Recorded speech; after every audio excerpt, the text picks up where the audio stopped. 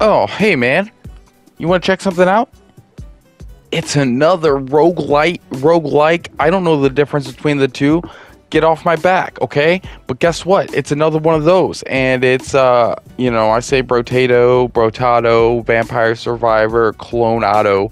It doesn't matter what you call it. It is what it is. It looks like Cyanide and Happiness and Cyanide, whatever you call that. You know what I mean. That cute little art style. Check it out. Anyway, it's called Soul Stalker. Notice how they didn't put the word survivor or survivors anywhere in there? A plus from me for that one. This is brand new. Just popped on the freaking PS5 store on a Thursday out of nowhere.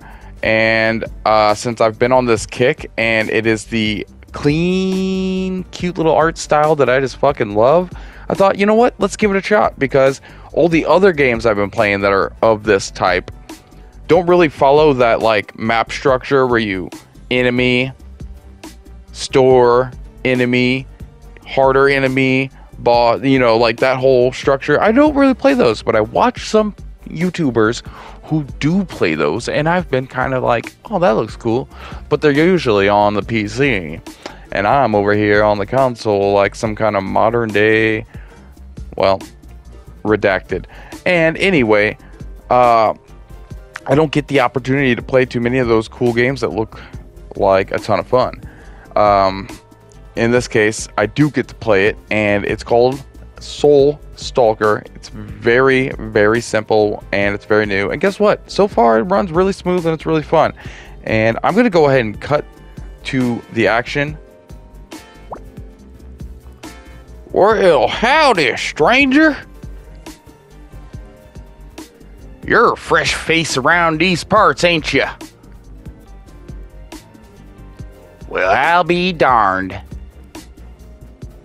Thing is, you're a soul stalker, a butcher of souls. That means you go on missions to wrangle them apparitions, making this here world a tad safer for ghosts like me.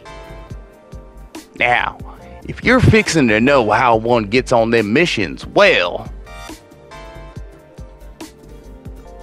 this here's the Journey Globe. Just interact with it to head out on missions and extinguish some foul souls.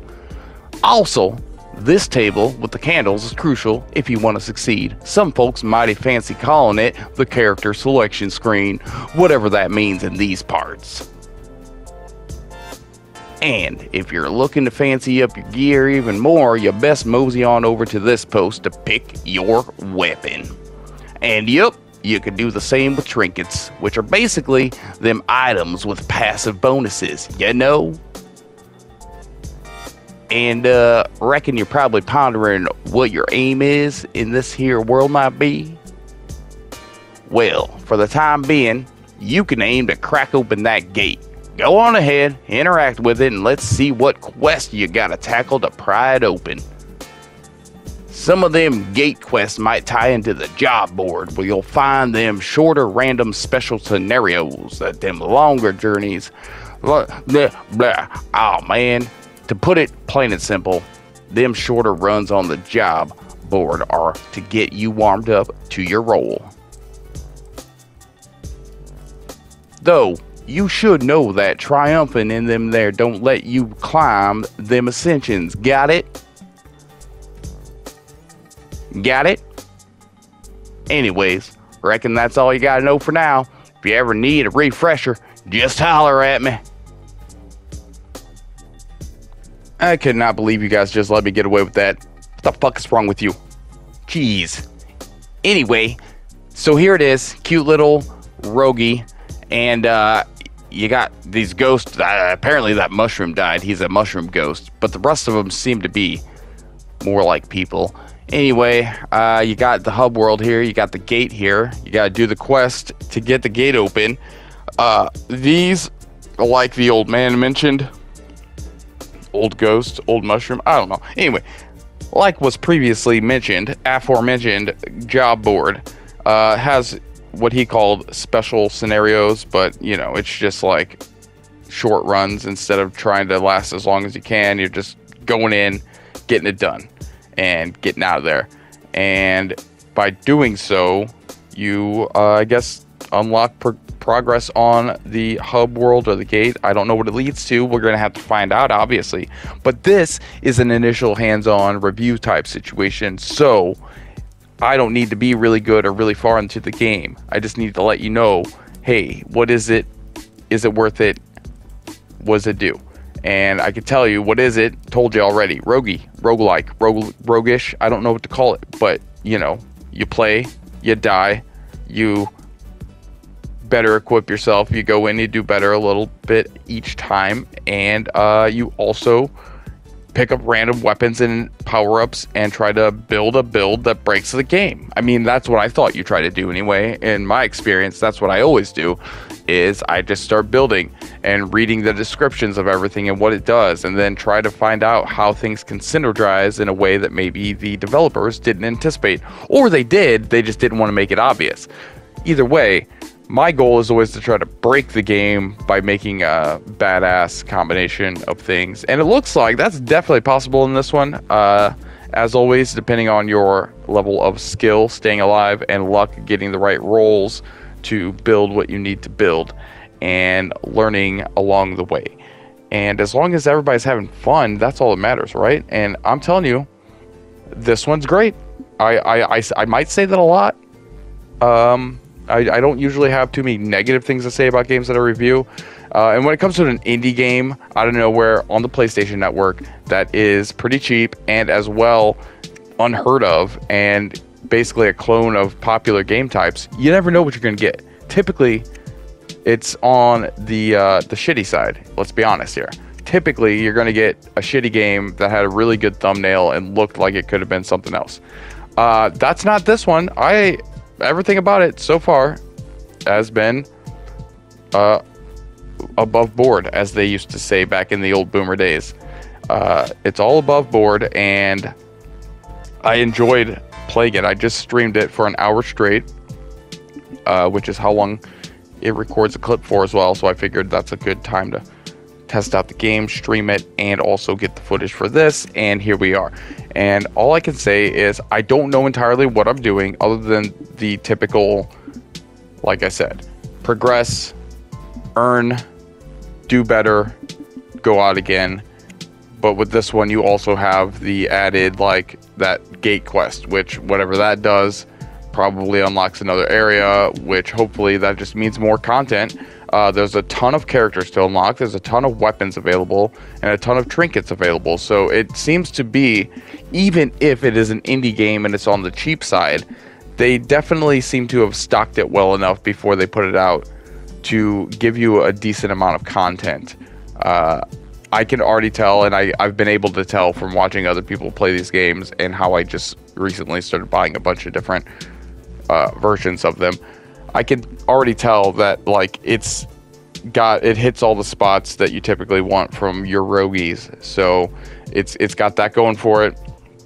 And then for me, like, to go back to like Vampire Survivors, that's the kind of game that I could play forever. Except for the thing that kind of pushed me back from it at first and took me so long to get to it was the art style. Like, don't get me wrong, I grew up with that art style. You know, I've been gaming since the 80s. So that's my OG art style.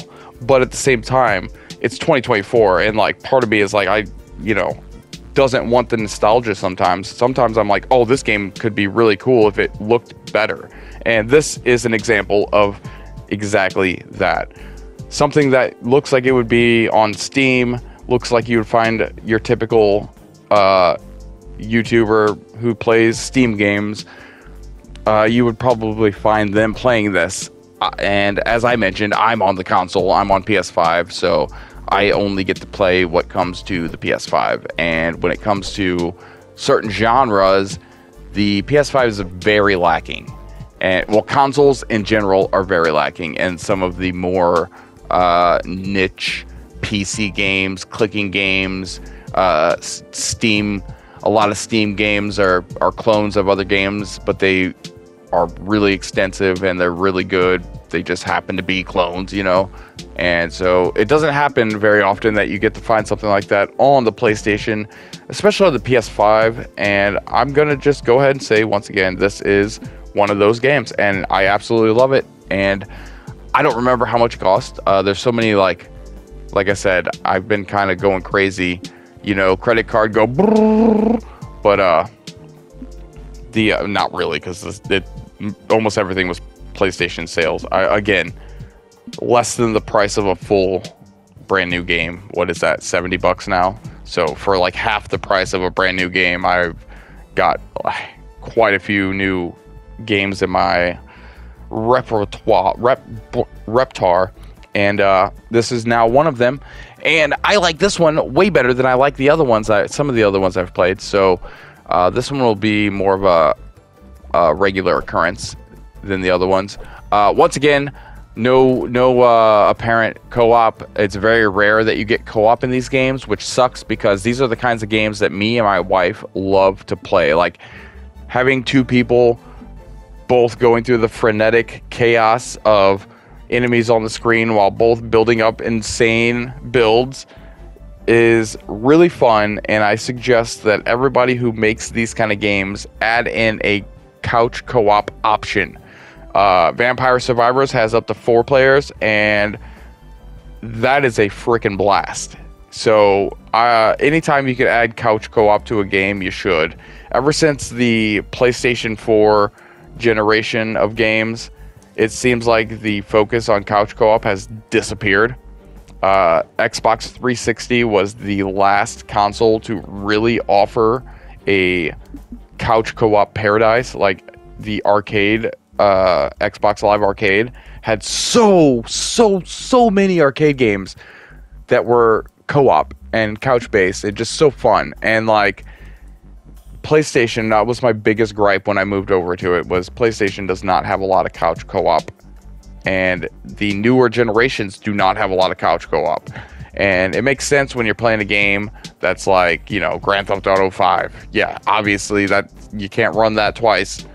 But like most games, you should be able to run a couch co-op version of it. So just a little gripe in my review that has nothing to do with this game, just the genre in general. But I so far am working on a bleed build, and it appears to be a way to do a exploding, bleeding, healing yourself build, and that's what I was kind of trying to build while I was streaming.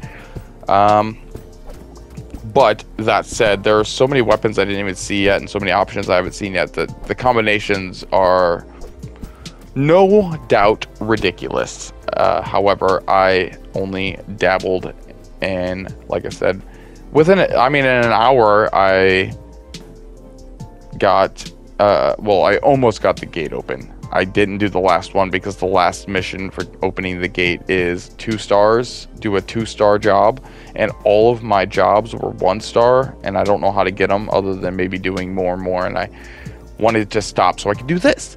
So there you go, Stalker, a little indie gym hit out of nowhere on the PlayStation 5, and just literally dropped, I believe, Thursday. I think it came out yesterday. I don't know. I mean, the PlayStation Store used to have a release like schedule.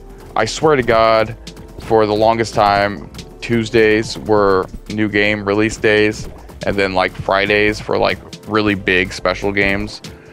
And maybe I'm wrong. Maybe it changed and I didn't get the memo, but it seems like games just be popping up randomly. I check every Tuesday, I check every Wednesday. That seems to be the 2 days that games pop up the most. But like, games just be popping up on that store sometimes, guys. So I've been watching lately to see if some of these games I've been looking for pop up, and so this was one that just magically showed up, and I was like, wait, what is this? And I checked it out, and it was exactly what I was looking for, which is one of these roguies with the map that you traverse down, and I really like that kind of game style. So if you like that kind of game style where you gotta, work on a build, but you gotta, deal with luck and skill, and then there's a little bit of strategy and tactics involved in how you progress through the map, and do you choose the harder enemy versus the weaker enemy? Is the reward going to be worth it? Do I heal or do I upgrade my weapons? That sort of thing. And it's just all around fun, and on top of that, it is a very smooth, very cute 3D, 2D. It's got a little bit of that Paper Mario slash, just that style. Paper Mario, I guess, is the ones that really started that. But it takes from that style, but then it also has that happiness and cyanide sort of art direction. And then the actual backgrounds and everything are really colorful and beautiful. The weapons are great. The power-ups are great. It seems like the synergy works really well, and everything about it was just fun. And at the end of the day, if I actually had fun, that's all that freaking matters. And this is one of those games that I was like, I don't know what we're going to get, and I ended up getting a good time. So hopefully if you like it, you'll check it out, and you'll have a good time too. Otherwise, as always, thanks for watching. You're awesome.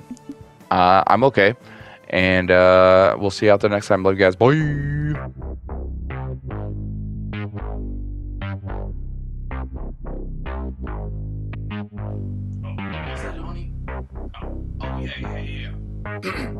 Hey, your mom wants you to subscribe if you could, please.